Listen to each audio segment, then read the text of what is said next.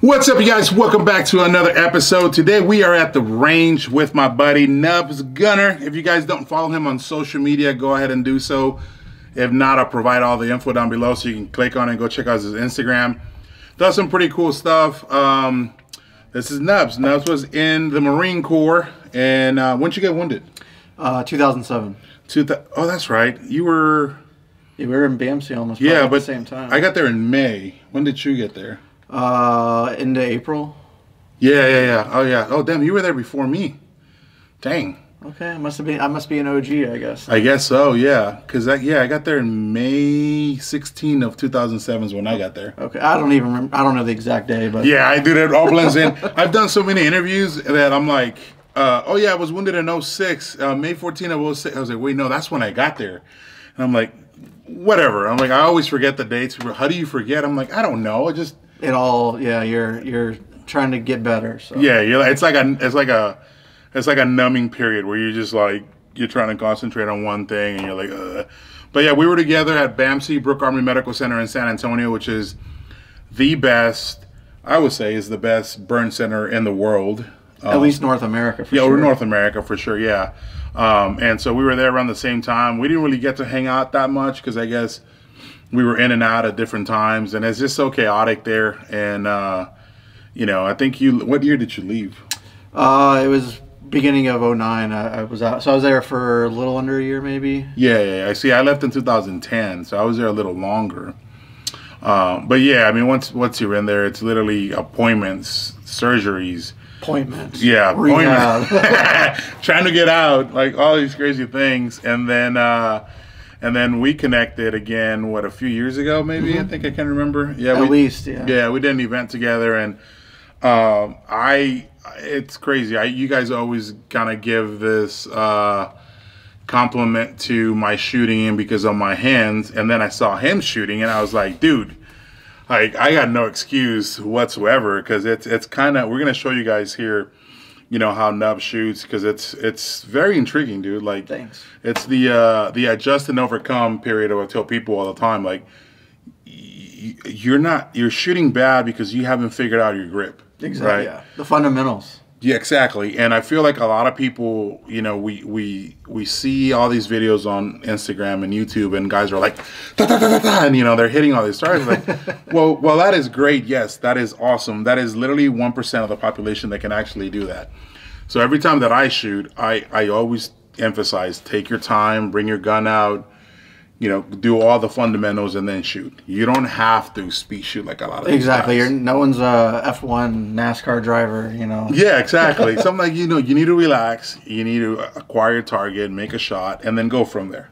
And that's literally what when I first saw you online, you could tell you were trying to figure out your grip. Oh, yeah. It took, even after I was well into shooting, readjusting, you know, from even drawing in holsters and getting the proper grip from that to even just standing there with the firearm, getting the grip from that. So sometimes even after I draw the gun, I'll be readjusting my grip. Yeah, and you know, you do such a great job on social media of like dry firing at home or using like, you know, those what is it, like the Mantis of doing that, and then I'll be at home and I'm like, dang it.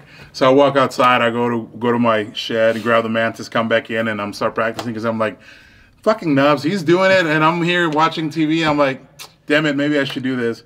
And literally, like, I've grabbed inspiration off your channel sometimes because I'm like, dude, like, you have no excuse, and you can shoot. Like, well, that's what I wanted to be known for. I didn't want to be known for just somebody that's like a gun bunny kind of person. I want to be known as somebody that you know, that's a shooter, not just, yeah, hey, check out this cool gun that I keep in my safe. Yeah. No, yeah, he definitely puts his guns through the ringer. And I mean, you see it. He's constantly uploading content of shooting and doing all this crazy stuff, and I love it. Because, you know, you tend to not train like you fight. There's a lot of people, you know, you go to the range maybe 3-4 times a year, and then, you know, you're presented with a situation that, you know, could be life-saving a situation if you would have gone to the range more times and actually learn how to draw faster, how to shoot, how to move, and all these things. And a lot of people get complacent. Oh yeah, and seeking other training outside of just you know, going with your friends, and going to some either concealed carry class or a red dot course or a VCQB course. You know, you're in your vehicle, I don't know how many percent of your day, you know, 50-60% of your day mostly. So seeking outside training and then taking that to your own flat range and working drills and things is important to me, and it means a lot to me, you know, that, you know, you speak highly of me as a shooter. Yeah, dude, without a doubt. I always tell people, like, for an example, I was literally just talking to Bob, our good friend who owns this range and lets us out and come do whatever we want out here. We were talking about it, and I was here a couple of days ago, and usually every time I'm shooting, you know, there's a camera in front of me, so it's just kind of like, it gets to be a little too much sometimes. So I was like, I want a day where I'm just going to come out, I'm just going to run some fundamentals, run some drills, and just be about me. Exactly. And so I sat out here, and I was at 5 yards, and, you know, you guys will see the range right now, but I have a bunch of silhouette targets out here. This is a main pistol course, but you can shoot, you know, your carbines and whatnot. But I was out here, I was at 5 yards, and I was just drawing, and I was doing a little speed shooting, even though I just said, you know, don't look at that. I didn't film it, so don't worry about it. And I was just doing a little speed shooting, and Bob came over, he's like, dude, dang. And I was like, you know, like, I feel like a little less pressure when a camera is not on than when it's on, you know. So like, I shoot better when no one's around. And then I moved up to 25, which is where we're at right now. And then I moved past 50, and I was doing headshots at 50. And, you know, I was just... You don't feel the pressure. So you're relaxed. Exactly. You're just doing your thing. Yep. And, you know, then I just came back today, and he's like, dude, he's like, how are you doing it with your grip? And I'm like, listen, you have not seen anything. I was like, wait till my buddy gets here. And I was like, and you're going to be like, holy crap, like, how? And I'm like, I don't know. I was like, you know, when people ask me about my grip and how I shoot and how I make it happen, I can't explain it. Like, I've looked at your videos thousands of times prior to, you know, me getting back into shooting and stuff. And trying to see how you do it and see how some of these other guys do it, and just kind of finding a way that works for you. Is a huge thing, and working on that. Yeah, because I tell people all the time, I'm like, my grip is so different than his grip, because you shoot with your pinky, right? On your... So if I'm shooting a rifle, I'm shooting pinky, and then when I shoot a pistol, I'm shooting with my left thumb. With your left thumb, yeah. So like retraining my brain, you know, like the muscle memory of, okay, I'm shooting a rifle, I'm gonna shoot pinky. Okay, I'm shooting a pistol, I'm gonna shoot with my left side. It's kind of left brain, right brain, I feel like, when I'm out there. And I've seen your videos. You do a lot of transitioning from carbine into pistol. How long did it take you to switch that going from your pinky to your thumb on both? Oh, it was months of a lot of dry fire, especially in the basement, alone, you know, fumbling as I'm dropping the rifle and trying to get to the pistol. It was a process for sure. And it's something that I still have to continue to work on, because it is that I feel like it's an ever evolving, or maybe like a diminishing skill for me. With the injuries, so something we got to continue. So like for me, for example, there's times where I get cut up, like the gun will cut me or the AR will cut me because I'm running so fast, and I'll, you know, do these things. Are you getting like cuts on your fingers and stuff like that? Oh yeah, this is just from when I was at Staccato for a few hours. Right here on my hand, I'll get blisters, and then like here I'll get like from the trigger on the pistol, or like over here you're like rubbing on the burn skin. We started getting just like rubbed raw. Or on my pistol, you'll see like a ton of blood up here on the top of it. Oh yeah, mine are the same way. Or you see this skin on the dead skin on it. You're like, damn it, get off of there. Yeah, you got to hand somebody your gun. They're like, do I really want to shoot this? So, it's a process. Yeah, it is. But cool. Yeah, guys, this is Nubz. Like I said, I'll put all his info down below. We are gonna load some mags, and then we're gonna get to the range and shoot a little bit and watch his grip and talk a little bit about it, and we're just going to have some fun. And I hope you guys enjoy this episode. Guys, do me a huge favor. Like, comment, and subscribe down below. Thank you so much for tuning in. I hope you guys enjoy it. Let's get after it.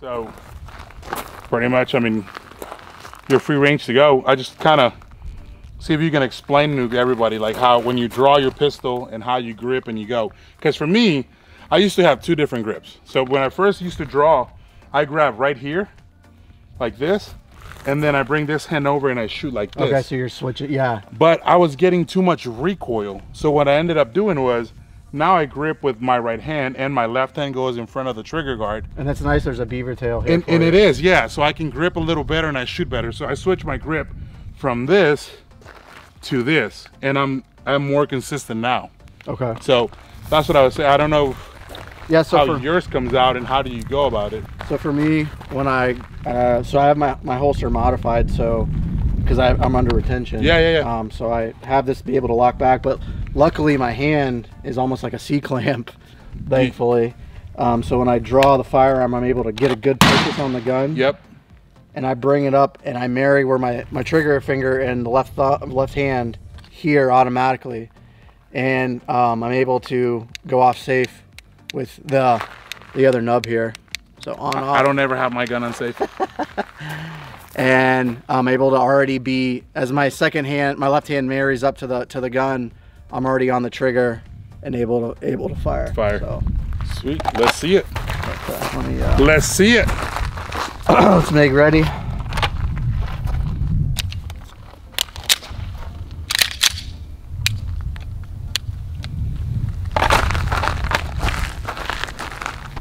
I'm in frame. Yeah, you're good.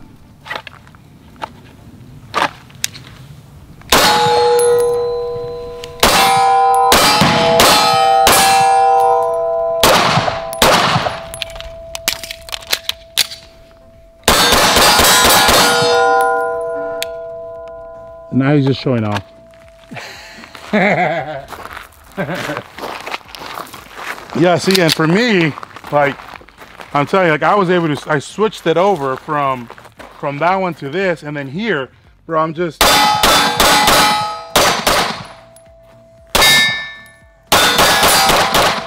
So, I mean, I lose the grip a little bit sometimes, and I just re-grip. Talk about showing off. What? Laser beams. Ah, whatever. Yeah. We'll go ahead and hit it.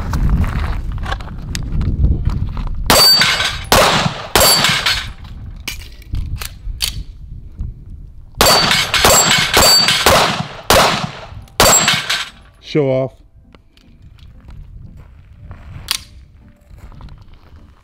And I'm showing off, liar.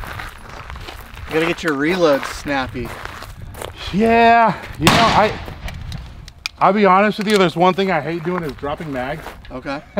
I'm very like, I'm very weird about it. Like I usually run out of a mag and I'm like, all right, cool. Especially these. Yeah, they're, and because they're $60, $70 a mag, yeah. Sometimes I'll find myself just placing one. I do that all the time. I'm like, I'm not gonna lose a gun like that. Yep. But yeah.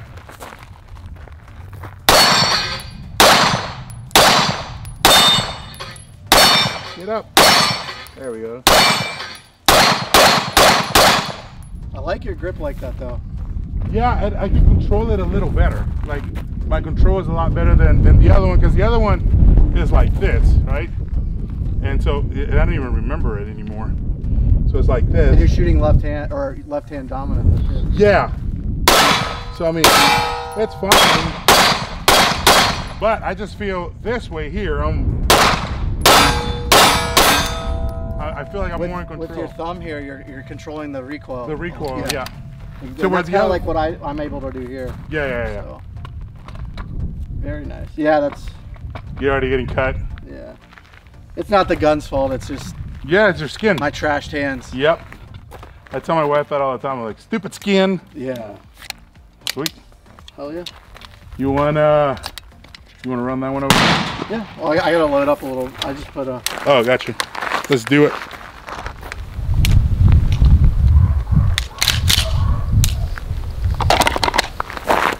You rolling?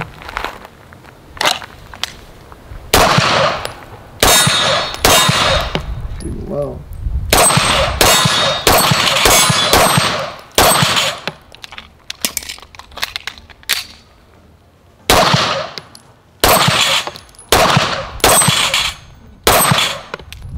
Terrible. Terrible. Let's re-rack it.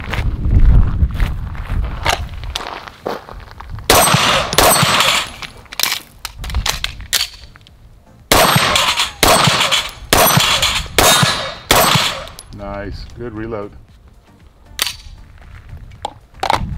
It's that holdover. Yeah. Because I was shooting low at first. Oh, so yeah, I got you.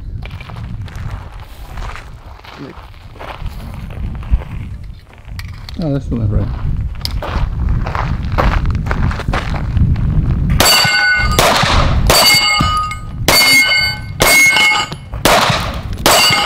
Damn it.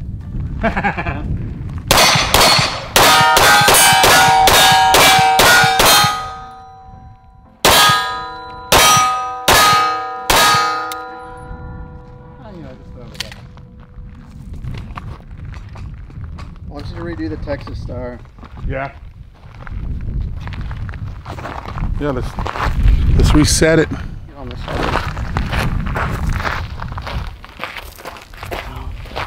Alright, go ahead. I can. You want? I mean, I thought the shot was from back here, but whatever. Yeah, that's good right there. Yep.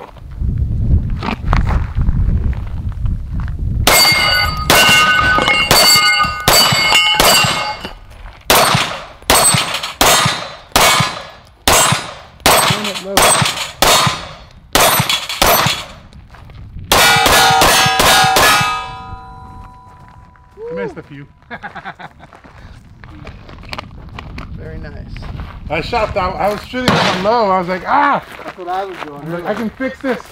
I know I can.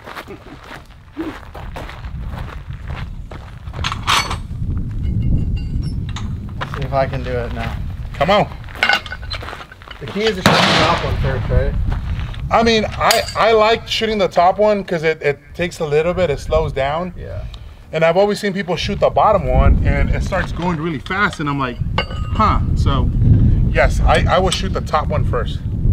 Because then after that, they start spinning really fast. And I can't remember who taught me that trick, but somebody taught me that trick. They were like, you know, you wanna shoot the top one first. And I was like, okay.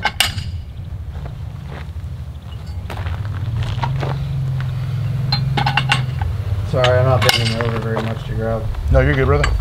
I know your back's jacked up. And this will be the last. The what? We'll do the Star like one time. And then Oh, that was me. Why one time? I don't know, man, the dick keeps setting back up.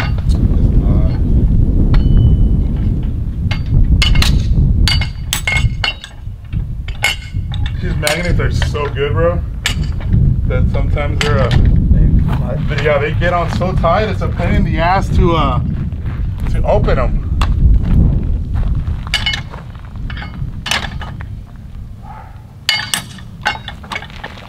There we go. There we go. Get up.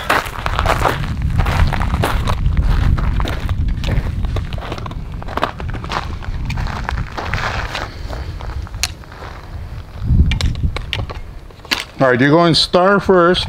Yeah, it's still spinning. Stop it. Could be the wind too.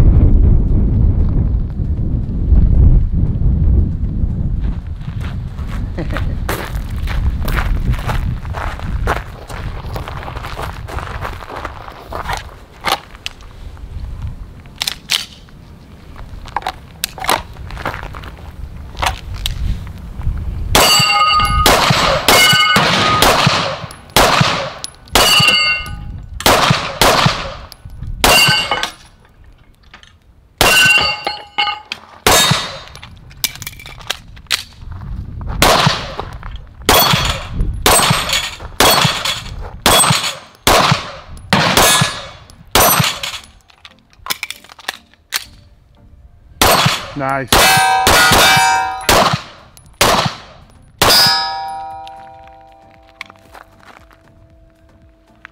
Son of a bitch. What? Want a cleaner Star. Oh, bro, I'm telling you. The Star takes a little while to get used to, man.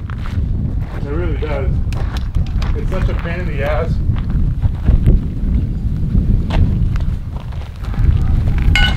Good old Texas. It's a pain in the ass, sir. What else do you want to film? Up to you, man. You can keep shooting whatever you want to keep shooting. We can just keep shooting, having fun. Stay. Left? Work left or right? Well, you work left, I'll work right. Oh, okay. So I'll go, so there's, you got 3, I'll go 3, 3, and then work in, and then we meet in the middle. How many per target? Whatever. 2 or 3? Sure, I don't know. Whatever you want to do.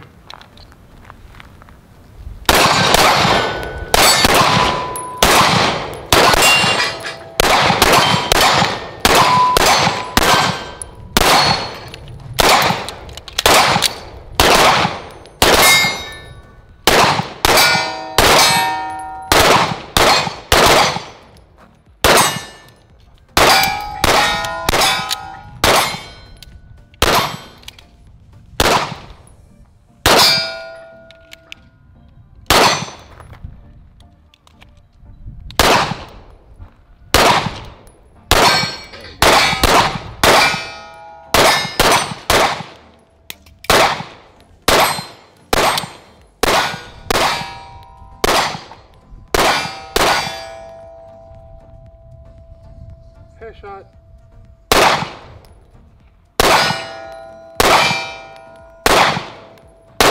There we go.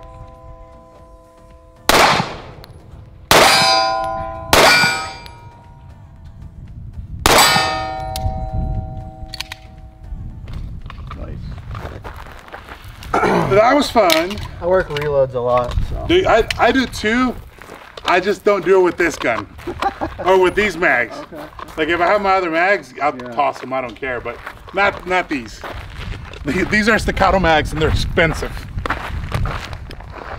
All right, guys. So there it is. As you guys can clearly see, I outshot Nubz. I didn't want to do it, but he came out to my state, so I felt like I had to. I don't know.